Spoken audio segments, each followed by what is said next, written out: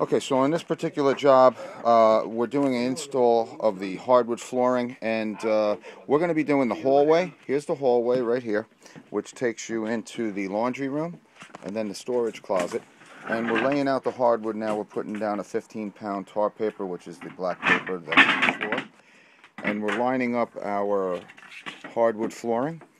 And I'll show you, this hardwood is going to continue down the hall into the master bedroom.